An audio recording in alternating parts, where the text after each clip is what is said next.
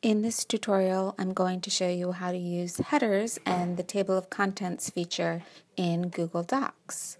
So to get started, I'm just writing a title here. I'm going to write all the sections of my paper first, and then I'm going to go back and show you how to use headers. So I'm going to have a multi-chapter paper here as my example. I'm going to have chapter 1, chapter 2, then I'll have a chapter 3.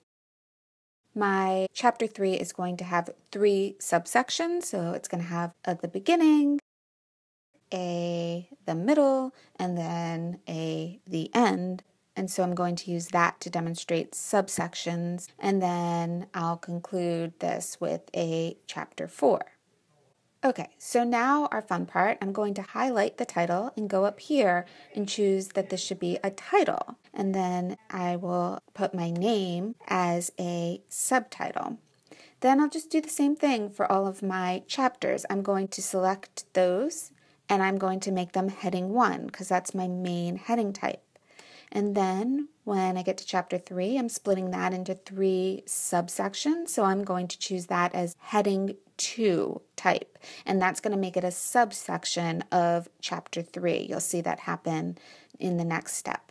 So after I've made everything a header that needs to be a header, I'm going to go up to the Insert menu and I'm just going to choose Table of Contents. And you'll see that that plops my table of contents right there where my cursor is.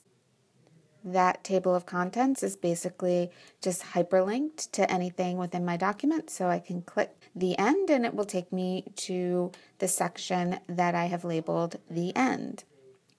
Something new in Google Docs is if you go to Tools and you go to Document Outline, you'll actually get that table of contents and it will just pull up on the left pane, which is super convenient. So you can see if I click on the beginning, it takes me to right that place in the document. If I click on Chapter 1, it will take me back up to Chapter 1 and so forth.